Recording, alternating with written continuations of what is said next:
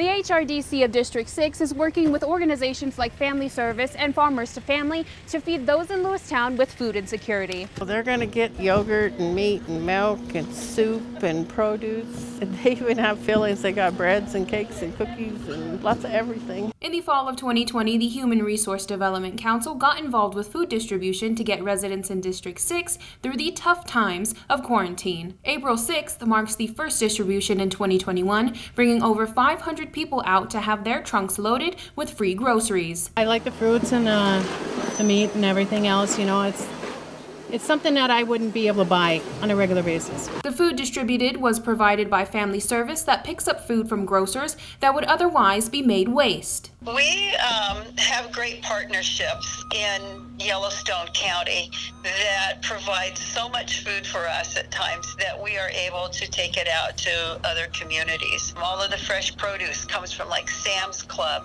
Albertsons, both Walmarts, Target. You'll go into the market and you'll see the greengrocer and he's changing out the lettuce and the apples and all of those different fruits and vegetables. So they pull that, we go in, we take it. So this food at one time in the past would have been thrown away, even though it's perfectly good, healthy food. Helping end food waste is a cause on its own, but for Kathy Sales said she does it to serve the low-income community in her town. We're a community action agency, HRDC, so our job is to bring up the communities and help the low income in the communities, and this has just been an excellent way to do it. In Lewistown, Cassandra Soto, MTN News.